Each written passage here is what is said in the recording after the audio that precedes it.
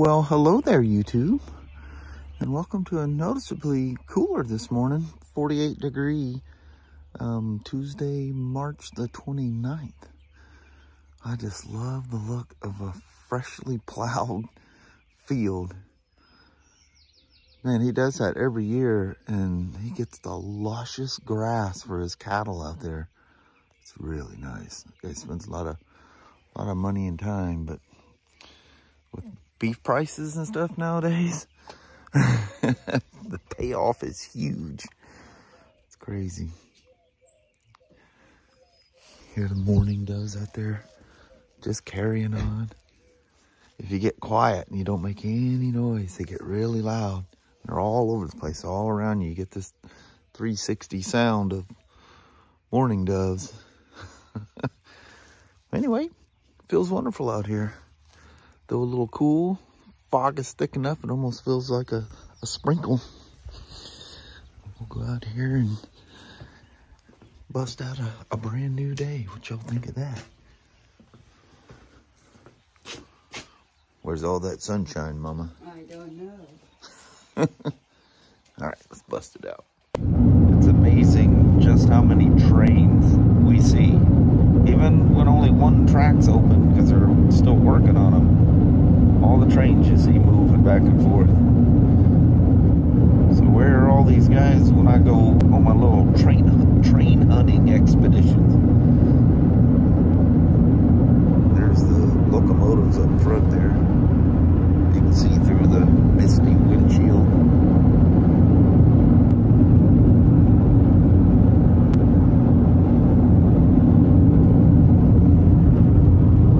Well, Mama, Yes, that was a nice, pleasing drive to work today. It was. No crazy, some less than smart people, but Yeah. nothing crazy.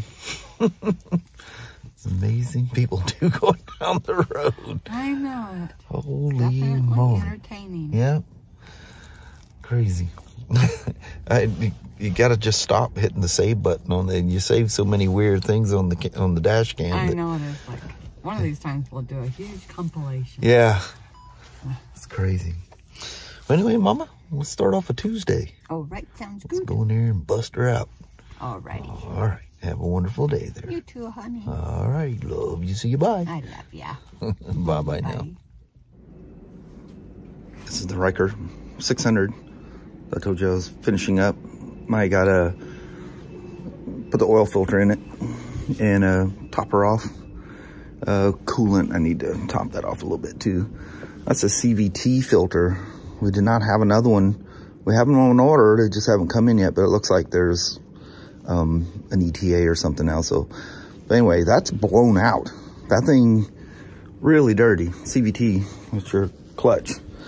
The engine side was like almost like it was recently replaced. It's really clean. You can't see down in there. I don't want to pull the whole thing out, but the other side is, this is the engine side, so the air is coming through this way. But it's surprising I know the CVT sucks a lot of air. That one goes through the snorkel around the other side to the throttle body. I'll leave the cover off. It just makes it easier getting the oil filter back in, which is right there. Typical thing, man. One of the tender leads was underneath the battery post. Matthew was riding a Suzuki yesterday, bringing it down. All he's doing is putting tires on it. Boom! Thing just shut off on him. All lights, cycle the key, nothing. Completely dead. Found a tender lead under, I think both of them were on, but I think the negative side did the typical thing. It corroded and arced and just shut the bike down. That has the potential of ending you. Imagine going down the road and you lose all power. That means you have no brake lights, no nothing. Yeah, bad news. Never, ever. The high tension lead always goes directly against the post. Any accessories go on the outside. And don't leave these loose. It's crazy how often I see them things loose. A loose terminal can have the same effect. But this side was missing, had some hardware bolt in there, and it was just floundering loose. And the strap was loose, and I think the battery was floundering around, and it snapped the lid. The little this little clip thing. Not there. So anyway, they had duct tape holding everything down. I've seen this before. I've got a little trick of putting a zip tie in there to get them going until they can get a new cover. And then I've got this 2016 GS. Fairly good service. It's brake fluid flush and all that stuff. And rear brake pads. They always go through rear brake pads. Cool. Gonna be a fun day. Let's take this lovely gal. My little zip tie trick. And you loop it in a way that, you know, somebody can reach in with something and cut the zip tie. If you needed to get in there, I put the part numbers for the hood and the logo. My mind was somewhere else as I was thinking about that. These little 600s run so good. Her sitting there purring on my bench, doing the preliminary oil check. Anyway, I'll be right back when I'm on the other side. Oh, see the white markings all over out here? That's for the electric fence opener that we're getting. That fence is actually one that you go a little wider, you might be able to see what's around the turn there, buddy. At least he wasn't flying. It always cracks me up, people that take a really tight turn on a corner they can't see around. I think everybody, literally everyone, should have to take a road race course, whether it be for cars or whatever.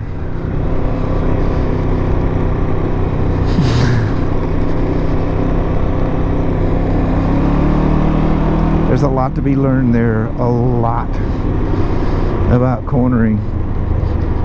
They teach you a lot, both in the car and the motorcycle.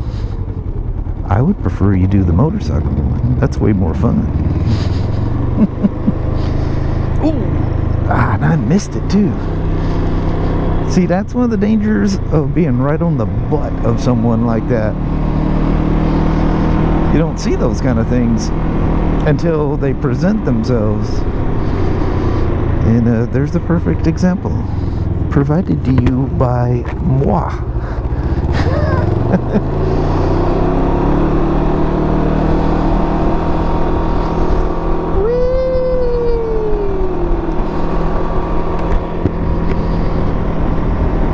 600K service on this thing.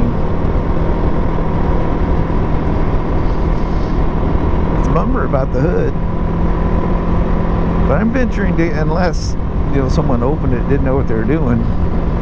Definitely seen that, but if you've had this thing for 7,300 miles, I'm pretty sure you know how to take your, your access hood on and off.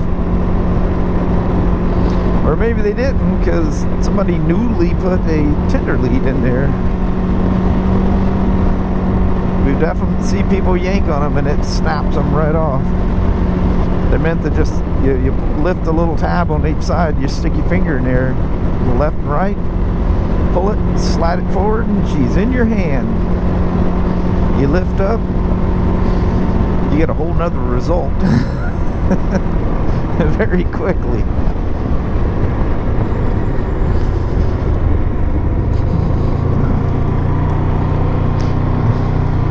Filling in.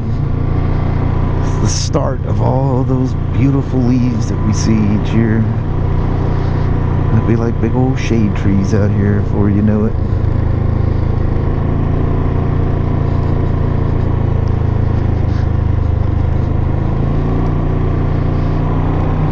Love that springtime. Things are all coming in. It's like a birth of a new year. Of a new riding season.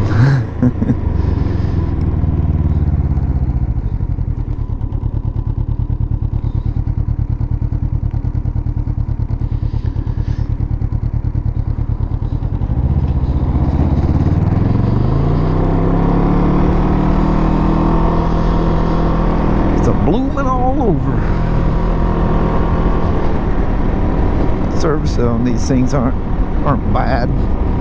You know, we go through everything like we do.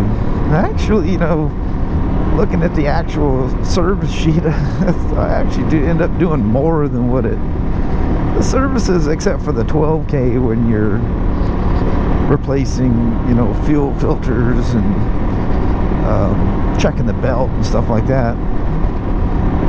That one, I think it's about twice as long of a service as this. There's a lot you do. You gotta lift. If you're ever taking the belt cover off one of these things, it's not just a snap of the finger. It's all right. Holy moly.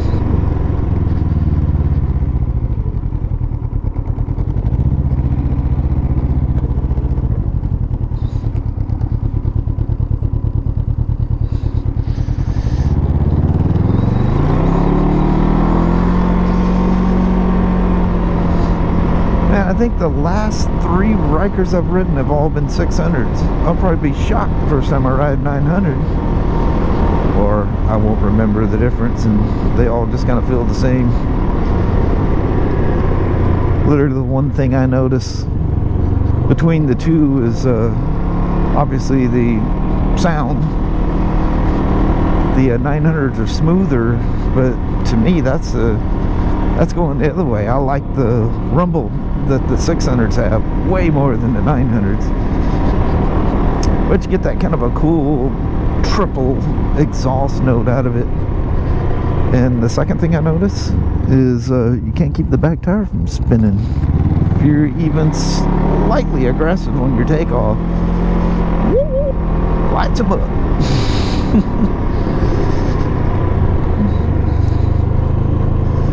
But when you're just doing normal riding, I don't notice a difference. You got people asking all the time, can you take it down the freeway? Yeah. It's not the most comfortable thing. I haven't ridden any of the new ones where the clutch has been altered to drop the speed. You know, once you're at an upper speed, drops the RPMs. You know, when I was pointing out them bushes, I think I was pointing out the wrong house. They're still small. But the first couple of years of the Ryker, your RPMs pretty much matched your mileage. 70 was 7,000 RPMs. And you get the newbies that literally don't know anything. Oh my God. I couldn't have something that revved down the road like that. Dude, these motors were designed for the snowmobiles, and they live life wide open. You know how many snowmobiles come in for engine problems? Yeah, none. Same with the watercraft.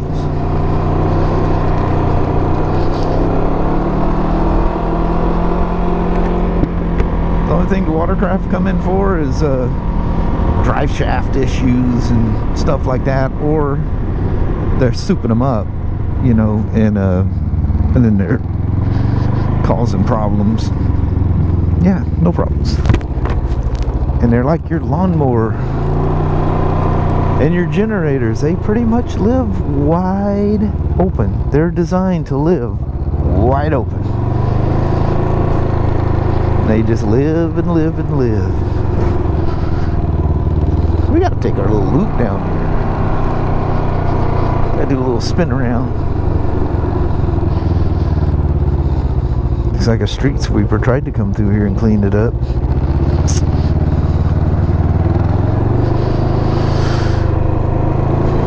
Missed most of it. That might be why he pushed it out there. Maybe he knows a street sweeper comes through and clears this lot out.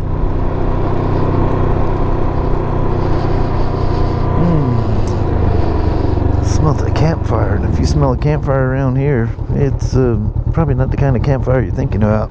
It's probably coming from the other side over there. But you know what always smells so good? I've had people comment, boy, the smell down there has got to be horrible. No, actually you smell nothing like you think you might smell. I mean, they got porta potties and everything else out there. And what you smell is people, either a campfire kind of smell or people cooking something, and that is wonderful. Alright, and get in there, do a service on a R1200 GS, and we'll have a moment. We'll take you for a test ride on that as well. I'm gonna paddle shift the thing in the neutral. Not today. Not on a Ryker. Alright. Well, we made it out of work. Look at Kelly sitting there by the American flag. It's America, man. Speaking of America, look at this old Kenworth that just rolled in. It reminds me of being a kid right there. The old long nose, we called them. It's actually nicer here in Toledo than it was in Vancouver. It's hard to believe, huh? And it's still, yeah, it's still 57 degrees. It's cooling off just enough that it feels good. Oh, God. I don't know. I can't tell you how often I do this. I reach down there to turn that godforsaken, open the trunk lid or the fuel thing, and I hit the hood. Hear that clunk, and I go, dang it, Kelly, I've done it again. Because they're sitting right on top of each other, and I just reach down there and grab one. Well, sometimes it's the wrong one. Holy moly. All right. Ooh, went down again. Went at 479 last time. Nice. Well, hello there, YouTube. Man, these long evenings, man, I don't even know what to do. We're doing the goodbye. We just took some groceries and stuff in. Doing it quick because there's a cloud right in front of the sun. Otherwise, we got to wait till it's not blasting us in the face, or then it's too dark. Find some other spot. Setting. Yeah. Nice. That BMW, I didn't get it. I mean, I'm so close, but I didn't get it finished. I had a couple interruptions there. So we'll take that for a quick test ride. And got another cool BMW I'll talk about tomorrow. It's kind of cool. Nice. One of several. Yeah. We'll talk about that. Yeah. But on that, I think we're going to bail out, enjoy the rest of this evening, and at some point start a vlog. Start it all over again tomorrow. Alrighty, well, thank you guys so much for watching. We really do appreciate it. We will talk to you tomorrow. Same smoke time, same smoke channel. Don't forget to give it a thumbs up. You guys have a wonderful Wednesday or Thursday. Thank you. Appreciate you guys watching. Yes. We'll see you in the morning. See you then. Bye-bye now. Bye.